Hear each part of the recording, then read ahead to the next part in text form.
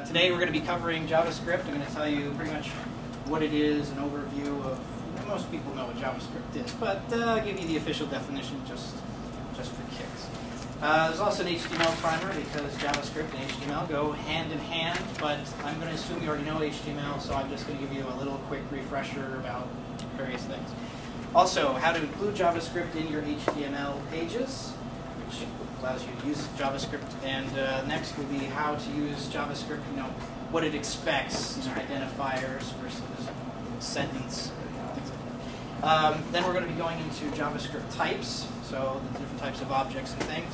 We'll be going into variables, how to assign them things, then functions and classes. Then we're going to be going into a library called Prototype very quickly. It's a great library, but the amount of time I have here today, again, I have to be very quick.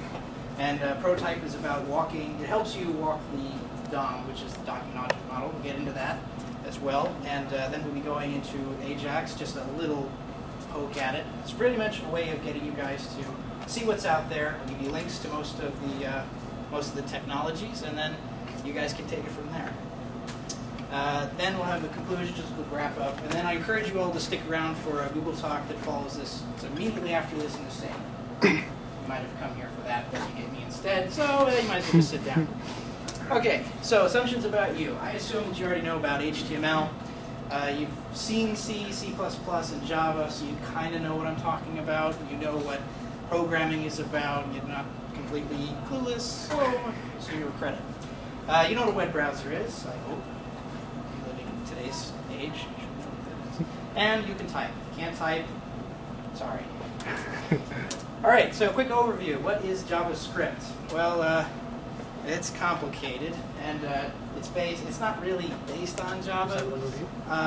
Most of you know what Java is, as Sun developed it. JavaScript looks like Java, but isn't.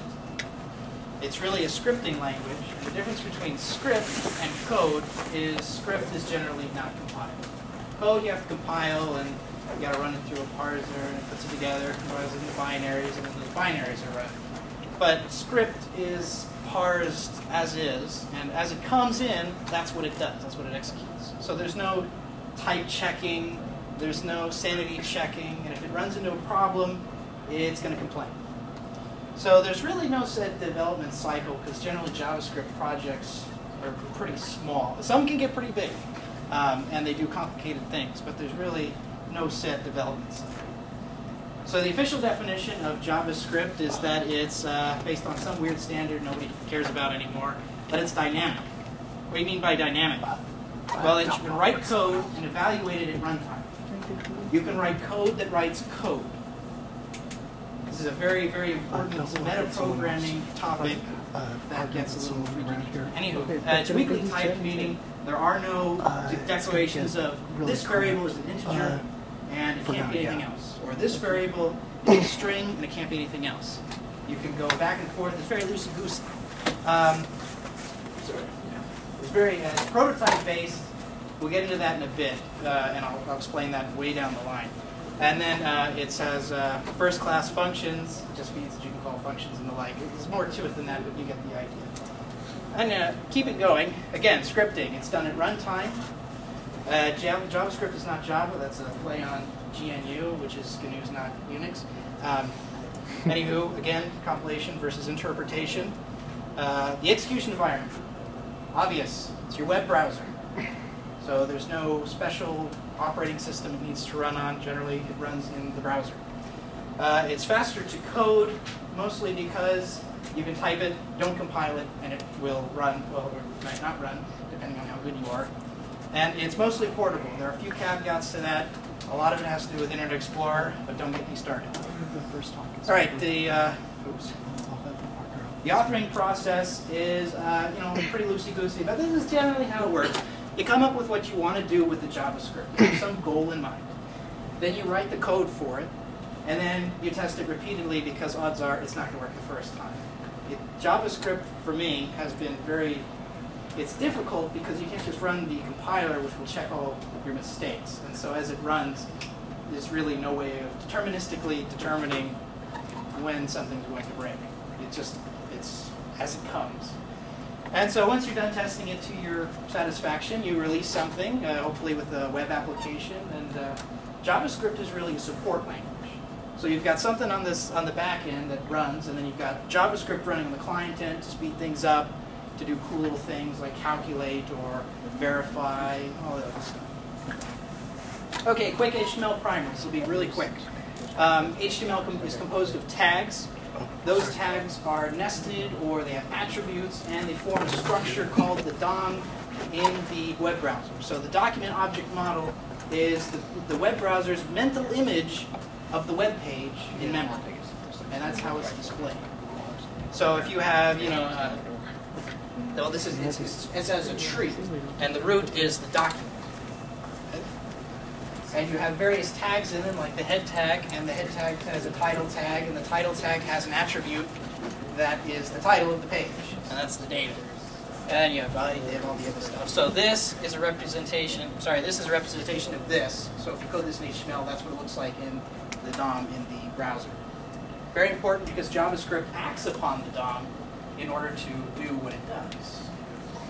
And we'll get into that in a bit. All right, this is how you take JavaScript and put it into HTML. Some of you probably already well know this. But essentially, everything is in a script tag, which is itself an element of the DOM. It's part of the tree that can modify the tree. Let that sink in for a second. So there are a couple ways of doing this. You can use an external file, which is highly recommended if you want to componentize things, you want to make certain function calls, and you want to generate a library, and you want to be able to test them independently of the page. I highly recommend this approach, even for little stuff. That way you can reuse it. I'm a big fan of reuse. The other way is just to, there's two ways of including another file. If you include it inside the head tag, it will load the JavaScript and then wait until the JavaScript is loaded before proceeding with the load. That's important if you have certain things that require the JavaScript in the page and you don't want to micromanage where you put them. Because if you include it in the body, as it comes into the body, that's when that code will be available to the rest of it. So you have to specify an order. Because as I said, it's a script, and it's compiled at runtime and executed in runtime. So if it's not there before, it'll complain saying it doesn't know what you want. Question? The other way to do it is to just write JavaScript code inline to the HTML, which is okay for little stuff if you want to, compute the sum of something and it's not really important and it takes you 5 seconds. That's probably the best way of doing little stuff. There's a special tag called NoScript, and essentially older browsers will throw in the NoScript because if they don't have the JavaScript enabled. This is really legacy stuff. And you will see this message if the script is not enabled or if they don't have it. Most people have JavaScript nowadays, so this is kind of going away. Now, by default, browsers will display stuff inside tags they don't recognize, like script. So if your browser doesn't recognize script, it's going to print what's inside the script, and your client, your users are going to see your script when it really should be executed.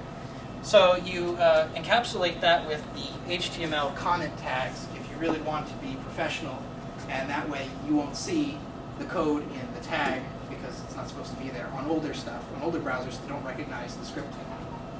Little legacy information. Okay, semantics.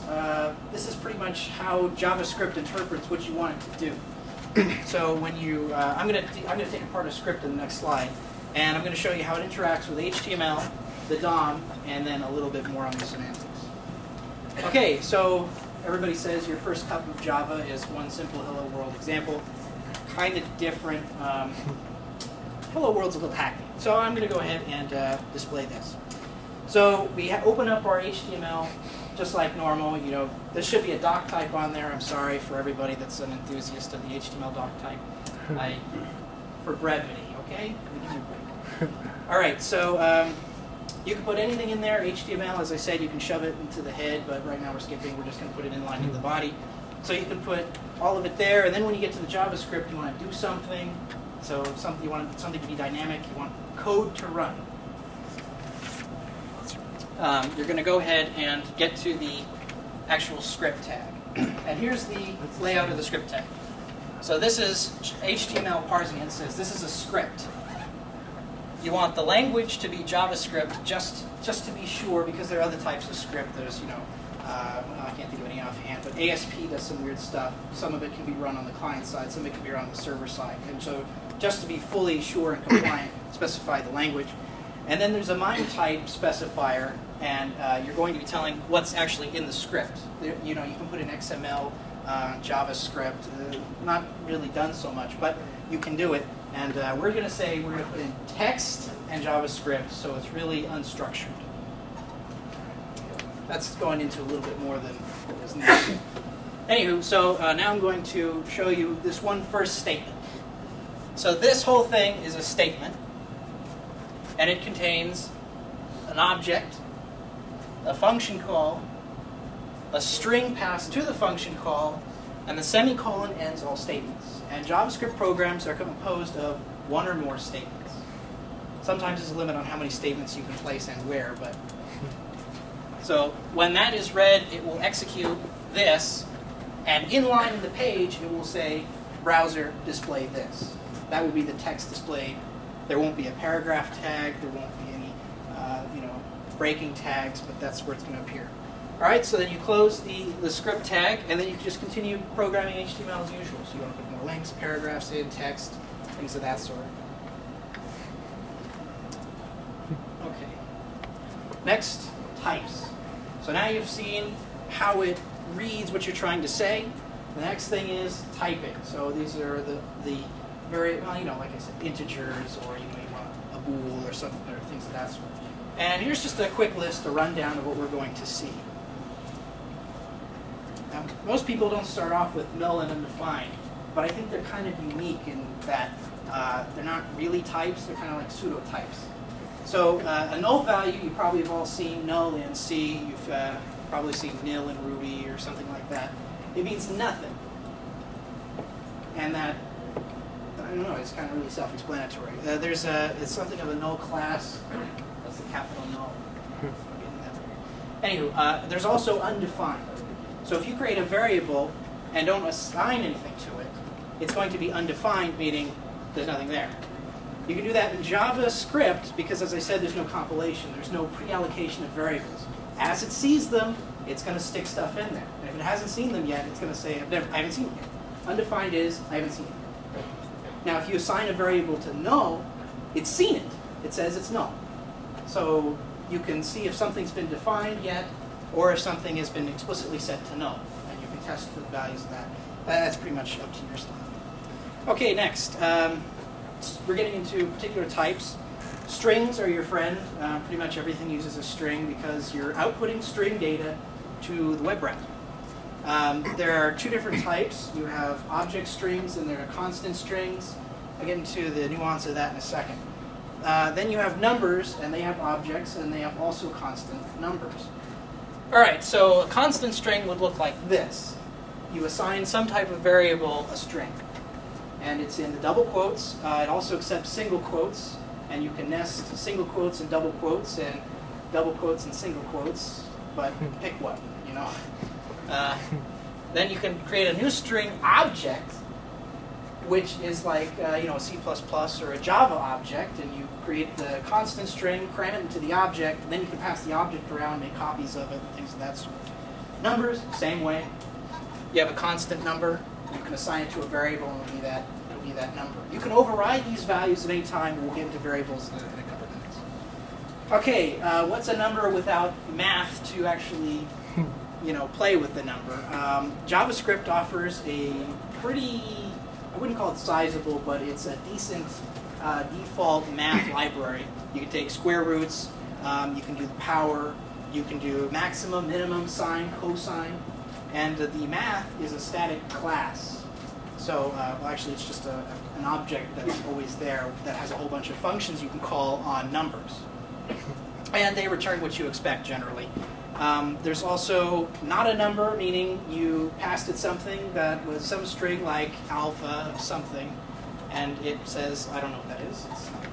Or you divide by 0, and That's also some. There's no well, there are exceptions. I didn't cover exceptions, but a little later. Again, also there's infinity, negative infinity, just in case you need to. The IEEE floating point format is pretty well known. It's 64 bits, so use your numbers wisely. You might get rounding errors. Don't really use it for critical stuff. Any other pointers? Right. But you know, it's good for, you know, you want to take some time and add it to something. You want to do something short and useful. Strings. Again, there's a large number of operations performed on a string. This is just a small subset of what you can do.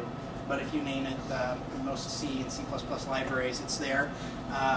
Again, these all do what you think they do. Char at x returns the character at index blank. I forget if it's 0 or 1-based index. I'm pretty sure it's 0. There's also index of. It searches the string for a substring contained in the string and passes you where it starts. Slice breaks up the strings into, I think it's arrays. Substrings returns part of a string. I'm just going through them here. Concat builds strings from other strings, and then you get the length of them. Now, match is a fun one. If you've heard of regular expressions before, they are a certain type of formatting within a string that allows you to look for things like other things. So you can say, look for a number within this string, and when you call match, it will look for something that looks like a number and return where it is, or actually return the string. And that's neat if you, say, want to look at a phone number coming in from a form, and you want to parse to see that there are 10 numbers in it. So you say, look for 10 numbers in a row, and if there aren't 10 numbers in a row, return an error or something. So that's what regular expressions does. Again, you could do a whole class on regular expressions, so I'm not going to go into that. Arrays, very powerful. This is how you create lists of things, and most likely than not, the array is probably going to be the second most used class after strings. Pretty simple. It looks just like a C, C++ vector, except it works like the variables. I'll get into that in a bit. And it works just like you would expect. You create a new array. Well, probably should have new there.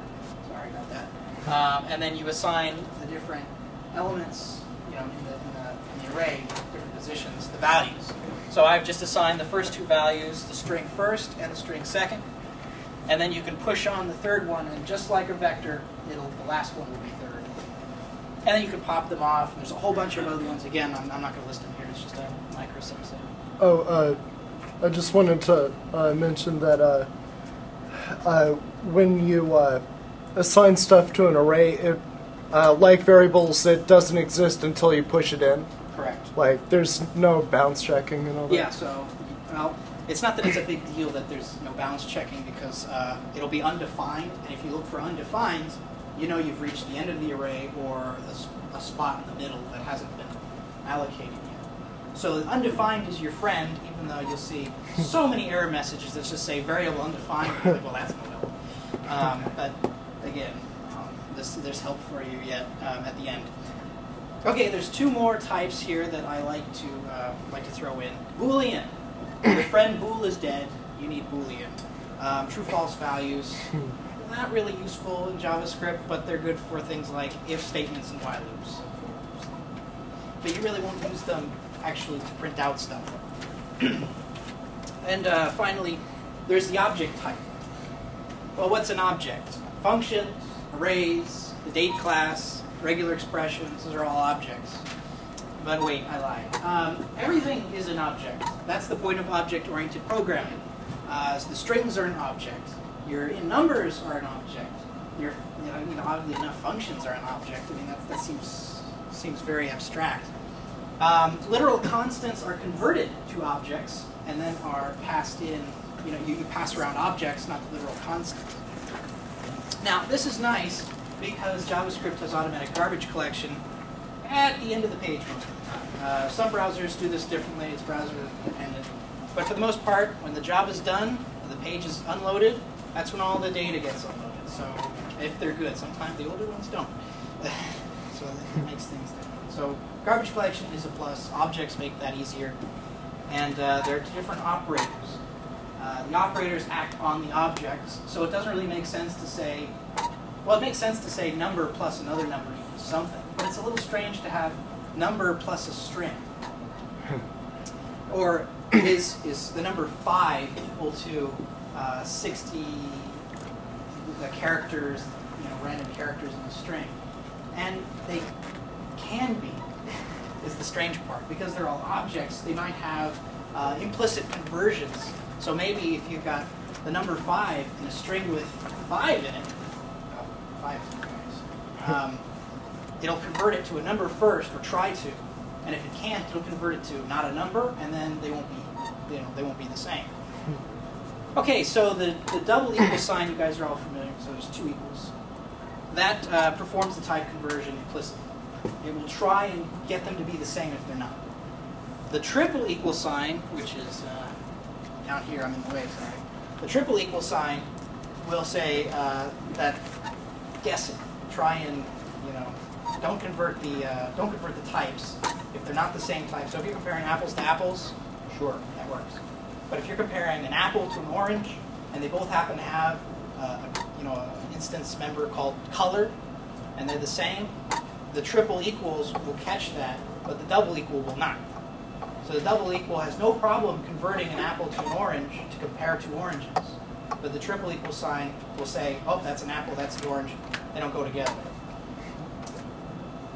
Okay, variables and assignments. Variables, again, are declared as they come in, so as they are seen. So you declare them with var, the var key. Okay, so there's no type, I said before. So if you see a variable, it'll be var and then the variable name, just like you've seen in C, C++ and stuff. And scope is a troubling problem, and I'll get to that in a second. Okay, so the var keyword, variables, storage. Makes sense. So you can take values and information and put them into variables. Everything is a pointer. All your objects are pointers. So it uses the standard Java dot syntax. Well, actually, it's the C syntax, but everything's a new, and everything's just considered an object. That helps you out because you don't have to care. And like I said, JavaScript coding is for rapid development. You shouldn't have to care. It's really not that important. Consequently, JavaScript applications tend to run a little bit slower. The main problem here is scoping, because you can have variables popping in and out at any given time, depending on where you are in the code. And it gets a little hairy. So let's go here. Say we have a variable named x, and we assign it the number 10. This variable is at global scope. And assuming that you cram this into the script, the HTML, everything below x will see x as having the value of 10. Everything above it will have x having the value of undefined. Okay? Now say you want to call a function, and that function wants to have a variable named x. Well, if you don't declare this x, it will assume you mean the x above. So it's defining, so even though x might be undefined above, it'll define it in the function, and when the function returns, it'll go away. But if you don't define it here, it'll assume you mean the global scope, and you'll get weird stuff happening. It just won't look right. And if it doesn't look, if variables are taking on values that you've never seen before, it's probably a scoping issue. Also, classes have this scope, kind of, not really, because classes don't execute code, really. Functions execute code. Classes hold variables, and they have methods that interact with variables. Okay, and next we have the parent. So you guys know about code that calls code inside the function. I forget what that's called right now. But you have nested function calls. So you have R calling R, calling R, calling R, calling R. Recursive is the name of it. Recursive function calls. You get weird stuff happening when you get recursive function calls, but it's not so weird if you keep scope in mind. So say you have a function R that's setting x to 13. Well, it's going to go to where it was called and then try and use the next variable up. So if you have 30 levels of R, all trying to set x to 13, it will go all the way back up to where it sees x defined. And if it doesn't, then it'll stick it in itself. But you want to be sure, and if you want storage allocated at a particular scope, use the var. Otherwise, you'll get madness. You get frustrated and you'll hit your computer. And I don't advocate computer violence and computer-on-computer violence. Anyway, there's also another type of syntax for setting variables, setting values to variables. It's called the object literal syntax. It looks kind of funky, and it reminds me of YAML, which is another type. I'm not getting into that. But anyway, you have to keep in mind how JavaScript is storing information. And here's a little peek under the hood. It's called a hash. And if anybody's used the C++ map, or Java has a hash class, essentially you can assign variables string names and then associate them with values in the hash. And that's what they're doing for everything. And so if you have, you can put hashes in hashes, and those are classes. Those are nested. And that's what you see here in this email, which I stole from a previous presenter. So you're saying this variable email has a sub-hash, as a hash here. The first entry, the variable name inside email. So email.message is hot. Email.details is equal to its own hash. Email.details.2 is Tommy Trojan. Make sense? Okay. Okay, now, so that's variables. Now we're going to actually act on the variables. Let's do something important. This is the point of this here. You know, so far it's just been fluff. Okay, so functions are to do something. And they act on variables, and they act on arguments, and they produce output. Or they produce other variables, which, as I said before, are all objects. Yeah. And I'll get to a special function call called eval at the end, which you can't live without, really, if you want to do super cool, neat stuff that Women of Dark Arts advocate. Anywho, just like C and C++ functions, mostly. A few little deviations here and there. Functions are great for versatile code because if you have something that you want to use more than once, or you want to specify once and test over and over again and use in some other project, that you should probably make them a function so that you can do that. Otherwise, you're going to be copying and pasting, and as Wilczynski says, that's not good. Well, I don't think he said it exactly. Anywho, you could also, as I said, build libraries of functions, and you get a whole bunch of them, put them in as I said, put them in the include file, and then use them in the script source to include them into it. So then you can test them and all that other stuff. Anywho, they're also used for building classes, and it's a weird syntax. I'll get to that when we get to classes. So there's an important caveat with functions. Well, it's not really. If you understand that you have to declare stuff before you use it, as I said, there's no pre-compilation. So if the function isn't defined yet, JavaScript's going to say, I have no idea what you want to do. I haven't seen this function. Even if the function is defined right after what you want to have happen. So you say, use this function, then you declare the function, it won't happen. So you can't cram all your functions at the end of the file. You got to put them in the above. Okay, so as I said before, functions are objects. You can pass them around like objects. You can create new functions, and you can edit them in real time and do all sorts of weird stuff. All right, I'm going to jump right into a function example. And there's a happy little function. You probably have all seen something like this in your previous programming classes. And I'm going to go ahead and break down into the anatomy here. All right, so there's a function keyword JavaScript. It says, JavaScript, I'm writing a function. You better listen. And you want to name them something. Otherwise, how are you going to refer to them? I guess you can have unnamed functions. But again, you have to put in a variable. And most of the time, you're going to name them. They take arguments. Nothing really special. And then you open up the body of the function, and you actually write what the function is going to do. Well, what's missing? It's the return type. JavaScript does not have return types. So whatever you return is the type that it's going to be. So you can return multiple types. You can return an integer. You can return a string. It doesn't care. It'll do the conversion for you. Well, unless it's really bad, it doesn't know that. What's going on here? Okay. I like to declare all my variables up front because if you don't, you'll get those weird scoping issues I talked to you about. So that's probably a good thing to do first.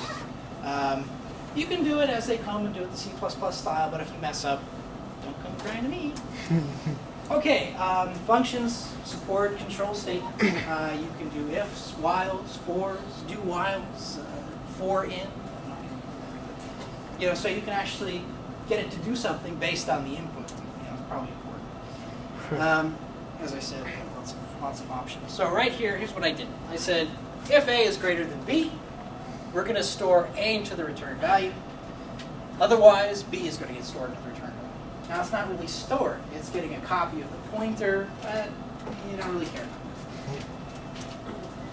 All right, so as I said before, we can return the value, which is going to be, I don't know. What type is the return value? Well, the arguments don't tell you anything. They can pass in two strings. It doesn't care. And it'll do the comparison on two strings. Maybe it'll check for them. So yeah, it'll convert them to, it actually will do a string comparison if they're two strings. I think the left side gets importance if it's, one integer, one number and one string. I think it'll convert it to a number, whichever one's on the left. Don't quote me on that. All right, so that's actually returning a value. This one's returning nothing. It's null. I don't know. You could do that as you see fit if you need to return nothing. Don't really return undefined. I think you can, but that doesn't really make sense. The value you return should definitely be defined as something. So return null, not undefined. Otherwise, I'll look at you funny. All right, then at the end you close the body tag, and your function's done. It's ready to run.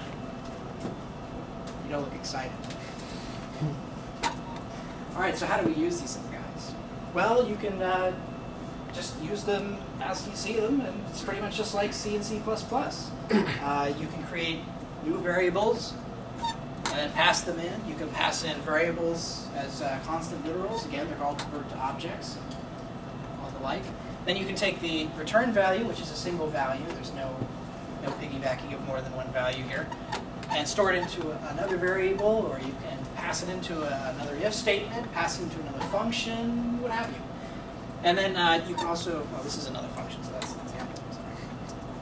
Arguments, special little guys. Most people don't know this about JavaScript, but the arguments are actually a variable argument. Well, it's stored as an array, which means you can specify functions with 0 arguments and take in any number of arguments. Yeah, I think I lost you there. Okay, so the objects is just a vector called arguments. Arguments is a vector called arguments. Okay. So if you want to get the first argument off that vector, you call arguments 0. And that's the first one. And you go all the way until it's undefined, or, because it's an array, you call length and get how many arguments you have. So it's just like the variable arguments in C and C++. I don't know if Java has an equivalent. If no parameters, so if you actually declare a function with parameters, but they don't pass in any parameters, those variables will be considered undefined. So if you have a function that takes in one parameter as, I don't know, let's say spider, and they don't pass in anything, they just call the function and close it, and they say, oh, done. It'll say spider was not defined. I don't know what to do. Not really helpful, but now you know what to look for and why. Okay, so you can return at any time in a function, but as I said, you really don't want to return undefined, so you want to return null or what the value you return. That's pretty cool that you can pass in whatever you want, export whatever you want. Sorry, I'm going too fast here. Slow me down. All right, so there's a quick rundown of how to use the arguments variable. You guys already told me how to use it. Again, just grab it out of it, just like a vector or array. All right, now the almighty powerful function. Never forget its name. It is eval. All hail eval. It is the greatest function in the world. Kind of, sort of, it has problems, but you will see just how cool it is. Eval takes a string. Well, I guess it could take a number too, because there's no typing. So be very careful what you pass into it. Generally, it's a string. And JavaScript will look at what you pass to eval and think of it as code. So you can have code that writes code based on user input. And this is done via the magic of eval. So say you have, I don't know, just out of morbid curiosity, you have an array and you don't really care for the syntax of the bracket operator. You could make a string that models the syntax and increment I in the middle, and just say my vector bracket end string plus your I plus the string end bracket semicolon, and then you can do whatever you want from there. But sometimes that's important for referring to objects in the DOM. We'll get to that in a bit. Okay, so again, I show you a quick little example. What do you think this does? Does it execute the function? Define it? It defines the function. You just wrote a function. Well, you didn't. JavaScript wrote it, so don't take credit for what's not yours. Okay, next we move on to classes. After the almighty powerful eval is classes. Not really so powerful in JavaScript because most people don't use them out of laziness or whatever. Classes are nice because they help encapsulate data, which is important if you want to do, keep your sanity in certain situations. You can also lump functions together into classes so that the functions get called on that data. Classes have members, just like C, C++, and Java, so you can cram data into it as much as you want. They have constructors. I'll get into that in a second. There are methods, and then there are prototypes. It's kind of a difficult, I'll get to that in a second too. But methods and prototypes are linked together, just keep that in mind. And destructors. Not really. JavaScript has an automatic garbage collection, well, somewhat automatic garbage collection, and why call it destructor if you don't care? So there really aren't any destructors, just keep that in mind. There's no big. I mean, I'm sure you could call destroy on it. Why? Okay, so classes are objects, just like everything else. There's no hidden magic, there's no secrets, kind of. They have a special keyword called this. So if well, kind of hard to describe.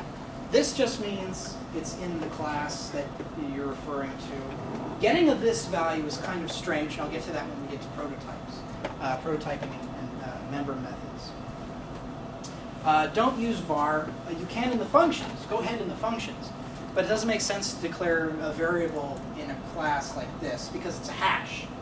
So you're actually creating a new object when you assign variables, whatever variable name you give it. So this dot my variable name is the key in the hash, and whatever your value is, so you can set that. So var doesn't make sense in classes. It makes sense in the functions, not the class itself.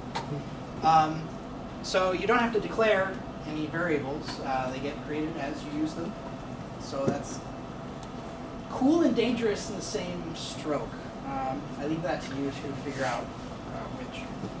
And this is how you call them. So if you've created an instance of my object, so you've called the constructor and you've got a my object, you can call the member variable, you can access it like this. So you can say equals some value, or is being set to some other value. So you have a variable here equals my object member. It all makes sense. Okay, construction. Very, very strange syntaxy thing they have here. There really is no constructor per se. It's really just a function that creates a new object that comes preloaded with what you want. So it's not, there is a class keyword, but it doesn't do what you think it does. This is how you create classes repeatedly. Now, you could call this. You could say, new object, I want a donut. Donuts have sprinkles, and I want 35 sprinkles. Does my donut have a hole? Yes. Oh, no, maybe I don't have a hole in this donut. It's just a round, cakey thing. That's not a donut. Okay, does it have filling? Of course it does. It's some kind of chocolatey thingy, maybe some fruit. But if you call this code, and you call it once, well, how do you make more than one donut? You're going to have to copy this over and over again. What are functions for? So you don't copy code. Good old Chinsky think. So you create a function that creates objects that come preloaded with whatever. And you can pass in arguments, as again, you can create variable arguments, and you can generate crazy classes based off of the variable argument list and do whatever you please, really. So you create them. You create functions to help you out, to help you make more than one donut. As we all know, once you have one, really can't stop. Okay, next, class methods. So this class methods act on class members. So if an object has sprinkles, a class method should operate on the instance variable's member called sprinkles. Okay. So if you have something called, you want to create a function called add sprinkles. You want to put more sprinkles onto the donut. So you'll have just common syntax like the function calls. You'll pass in a single argument just because. You can pass in more if you want. And you want to add to the sprinkles. Now, what's going on here? It's saying add sprinkles. If you called add sprinkles as is with nothing else, you just say add sprinkles 10. It's going to say, well, where's sprinkles? It sounds like a dog name, but it's not. It's going to try and find the global variable named sprinkles, which isn't what you want. So you need to prefix this with the this keyword. Sorry, I didn't do that. What's that, I guess. You want this dot sprinkles plus equals more sprinkles, please. And that way it'll assign it to whoever's calling the function.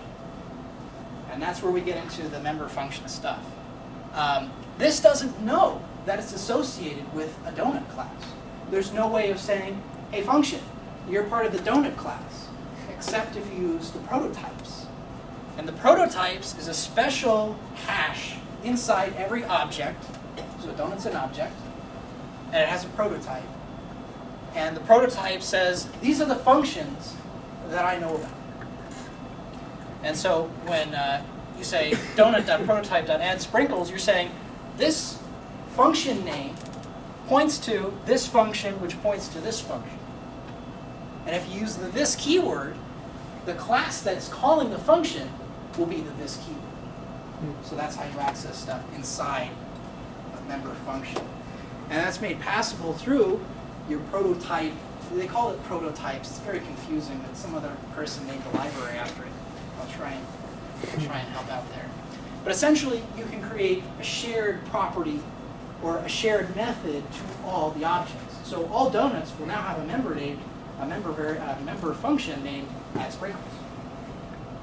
So before you had to, pass into this and pass into it just cleans up stuff and cleans up the syntax. So it has inheritance. So if you create a donut, maybe you create a name a good one. Like a bear claw. Bear claw from a donut. And so you have, there's no real inheritance scheme. You'd say bearclaw.prototypes.add sprinkles. Now, I don't care if you're a crazy person and add sprinkles to your bear claw like Mike does. But you can add sprinkles to your bear claw if you so choose. So why are prototypes helpful? Well, they help you do what functions are supposed to do, and that is reuse code. And it's tested. If you write it once, it runs everywhere. There's also a neat little thing called mix-ins, where you can take two classes and throw in, methods and variables, but class members on the fly and create new classes as conglomerates of other classes. And as long as you check for undefined, things will usually go your way. Let's see here. So how would you add a toString function to all objects? You want to convert all objects to a string. How could you possibly do that? Well, object.prototype to s equals whatever function. So you can change every object, because all those objects inherit off of that base object. You can add a function to every object. This is really cool if you've got this neat little string function. I don't know, say it reads half the string, throws the other half away, does some magic and gives you a cookie or something. I don't know. So you could take that one method, install it into the string, and now you can call it just as if it was part of the string library. So maybe length isn't enough for you. Maybe you want length squared. You're greedy or something. So you say a new function, length squared, and then you write it out, and then you'd say string.prototype.length squared equals length squared. That's a bad example, but again, let's go back here. The names don't have to match. So you can alias functions with this. You could say more sprinkles equals add sprinkles, and it will refer to, if you say donut dot more sprinkles, it will use add sprinkles. Try not to do that, because if somebody's coming after you, you want them to have a head of hair when they leave. It just makes things easier. Although, name them similarly if you have to change the name of it. Okay, now we get to prototype.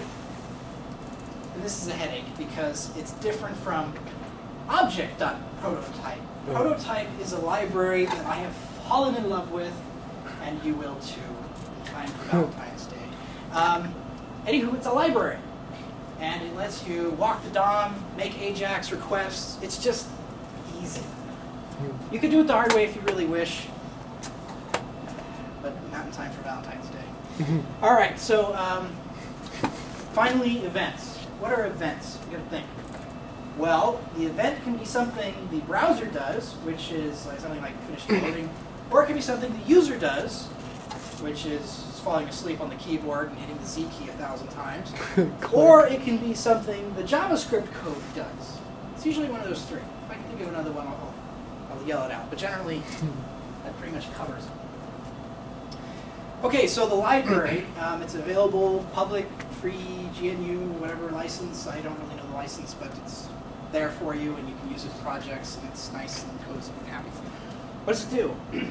Easy AJAX stuff. So instead of creating the HTML, XML request yourself and sending it off and waiting for it to come back and handling errors and all that other stuff, it gives you a nice, clean syntax for doing all that. And it's available on the web. I don't know if I have an example here, but I'll show that in a bit. It also lets you do DOM walking. Now, JavaScript, and I'll get to DOM walking in a second, gives you this option, gives you a way of doing this, and it's really ugly, at least in my opinion. It also gives you iterators, lets you do things like for each element in some array, do something, or grab all the elements in the array that are greater than 6, or something like this. The syntax is just beautiful. I won't get into that, but you can go to the website if you really like. And that's the container functions. Okay, the DOM. It's this magical thing that all browsers know about but won't tell. It's called the Document Object Model, or Document Object Model to you guys. And it's represented as a tree. And by that, almost everything has a parent node, except probably the document. So the root of it has no parent node. I don't know what you get with that. I never really tried. But usually the top of the tree is document. That is the penultimate place where everything goes under. And everything else, is somewhere in the mix. So the tree, the document node, obviously has children. So if you have a page, there's children in there. That's what you're interested in. So there's a couple ways of accessing things. You can call various functions called getElement by tag name. So if you're looking for a p tag, you pass in p. It'll be the string here without the brackets. You're looking for the name. It's p. Or if you're looking for I don't know, what's another good one? A tag. Pass that in, or a block quote. Maybe there isn't one. No script tag. Yeah. Funny. So I guess you could scrub the no scripts. There's also by ID, and you folks have probably seen that already. You've got a tag, the tag name like P.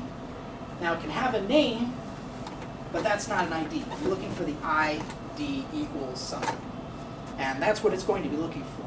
IDs should be unique in the entire document.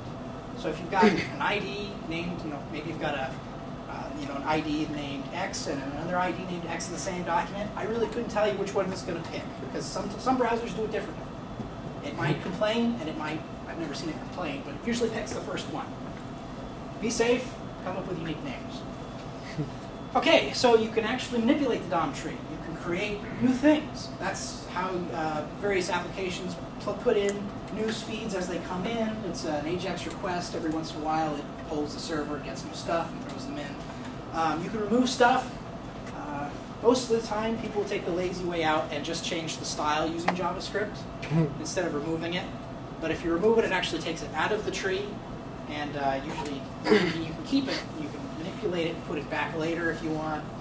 The possibilities are endless, and that's what you can do with the modifier. Now, the DOM tree contains objects. just like every other JavaScript thing. It's all the same.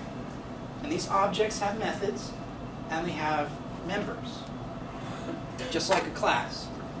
Now, the event system is handled by changing this. Well, there's a list of events, but you call the functions on them for ease of manipulation, so you don't mess up. And then you'll be able to check for events. You can create new events. That's called dispatch. We'll get into that in a bit. And then there are various attributes of HTML tags. So if you have an A tag and its name is 5, right? It's a bad name.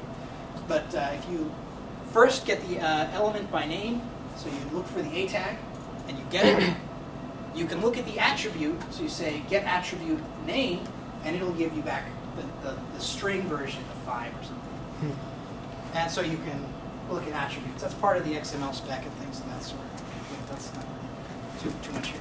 Okay, so here's a quick prototype syntax. This is how you include prototype in your code. I recommend putting it in the head, as I said before, because it'll wait to load all the JavaScript. It's a little long, but most browsers can parse it pretty quickly. Okay. Now, to use prototype, its primary use, what I use it for, is looking up ID tags. Instead of saying get tag by get element by ID, and you got to be in the document. Really quick syntax: $, function call, and then the name of the ID. So this JavaScript here, let's figure out what it does. So we declare the page, we import prototype, we're in the body, we've declared a div. This div has the ID of time. Sorry about the flipped quotation marks. And it will say on the browser page, it will display not yet set. That's because that's what I gave it. Now when it gets to this line, what does it do? It says, oh, I want a new JavaScript. Sorry, I missed the language, but out of shortness here, I left it out. It'll say, get the ID, the element named time in the ID. So it'll give you this div tag. Go to the inner HTML, because it's an object, its inner HTML is some string. That's what's here. This is inner HTML. It's a attribute. It's a member variable. And you say, set it to a new string, new date. This new date will expand to today's date, current time. String will convert that date to a string representation of the date, and then it'll save it as into this inner HTML, and it will replace not yet set to the current date and time. And that's what they'll see on the browser right after this executes. So that's pretty much the first full-blown example that I have. Let's see how to do it without prototype. You're going to see same thing here. Nothing's changed except we didn't include prototype.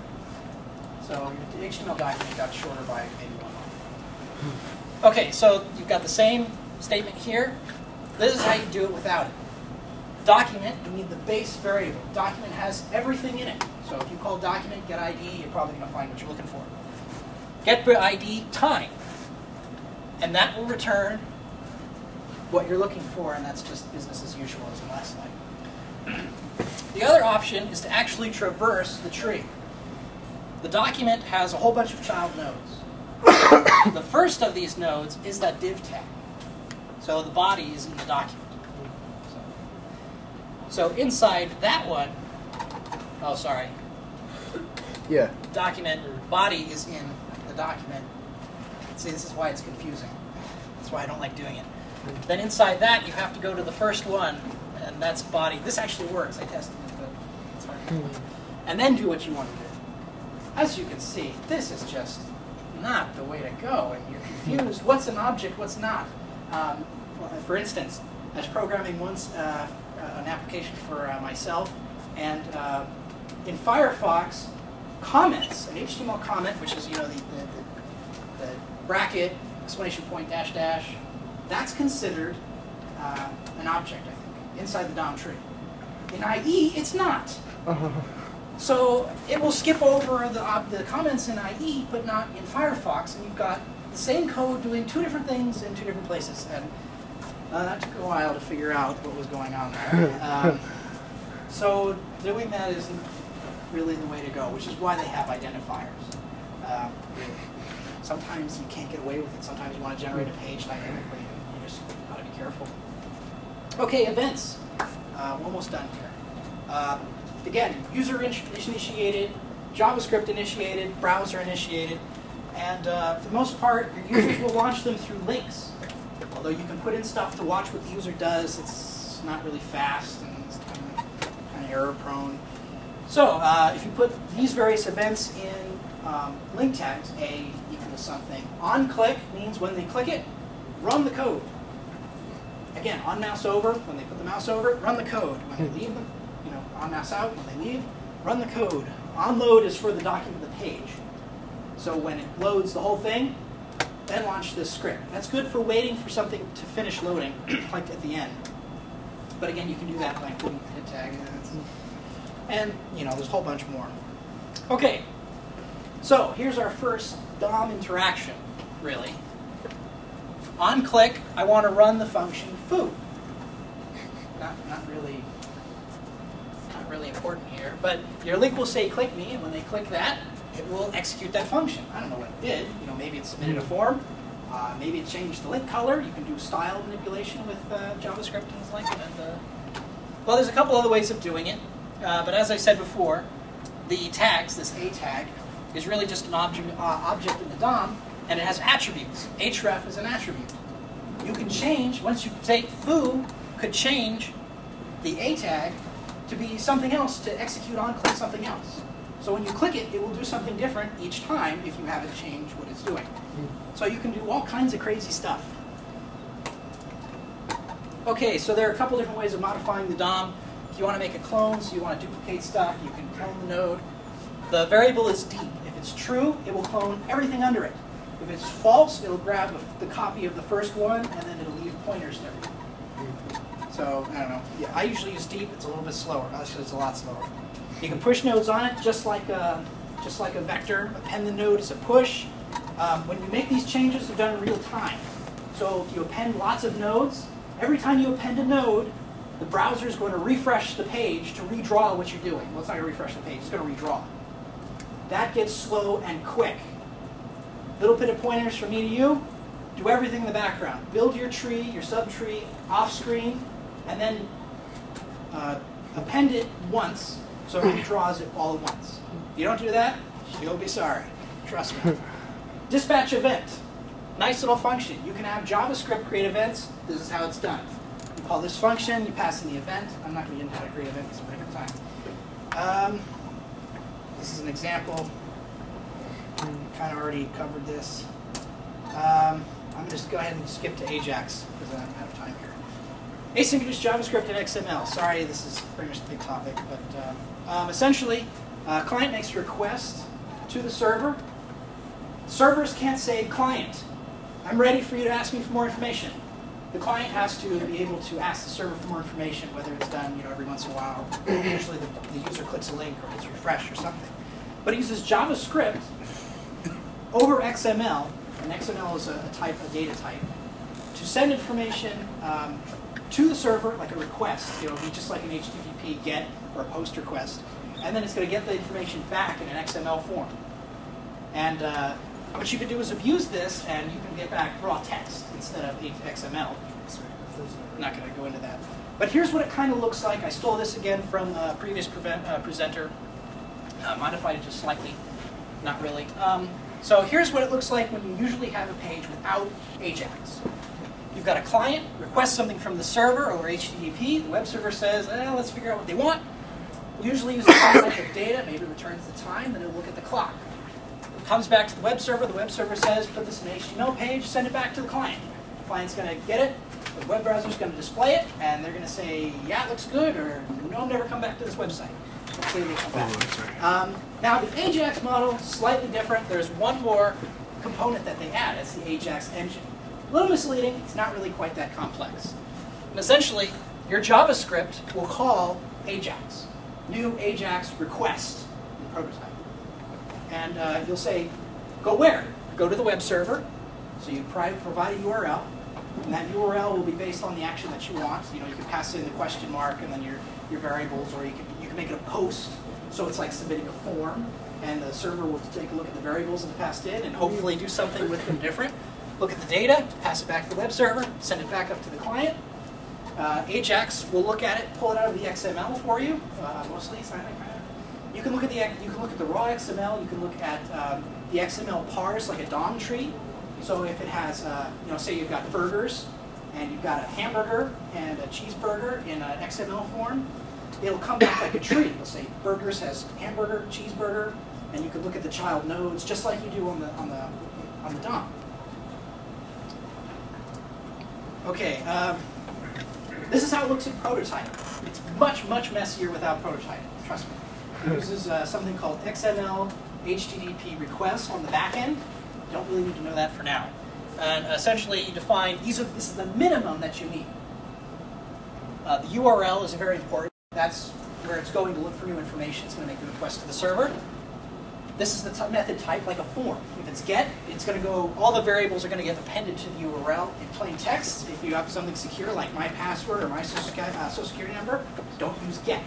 Use post over HTTPS.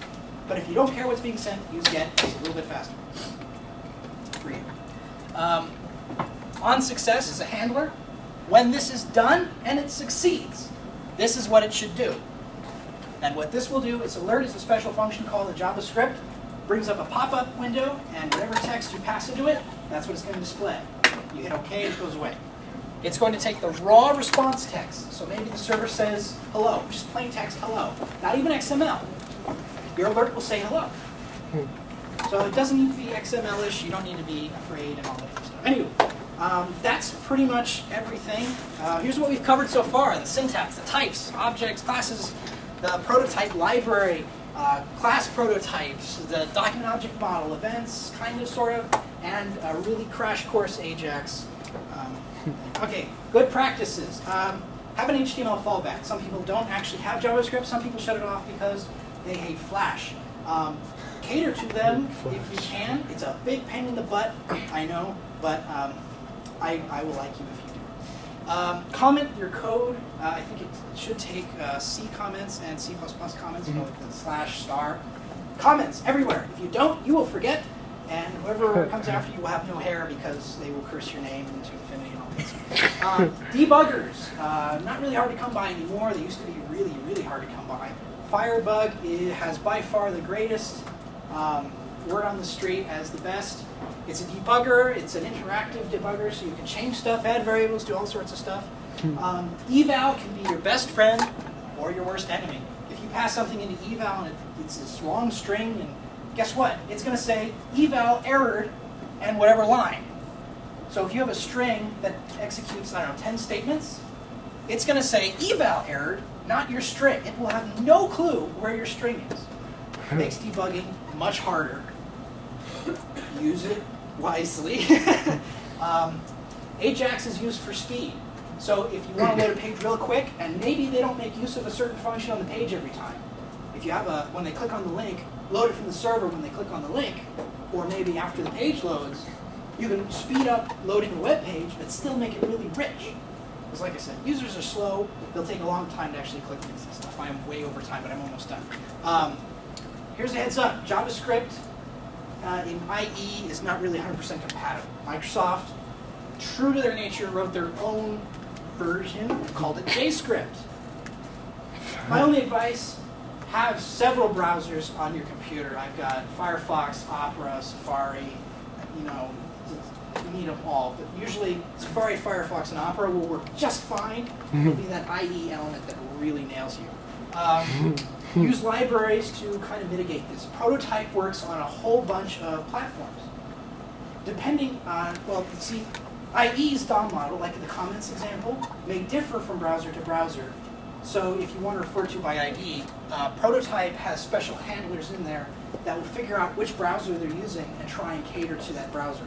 So you can write better applications using Prototype. That's my biggest plug for Prototype. Yeah, I'm almost done. This is like the second to last slide. As I said, Firebug. Microsoft includes a script editor in IE. It sucks. It's awful. But that's just one man's opinion. I've used it a couple of times. But when IE screws up, but it doesn't screw up in Firefox, you kind of have no choice. Again, my best advice for you is get some type of text editor, not Notepad, not WordPad, something that supports coloring, so that it kind of can figure out what's supposed to happen before it gets run. Usually might help you out a bit. Just links, and that's pretty much JavaScript in 65 minutes.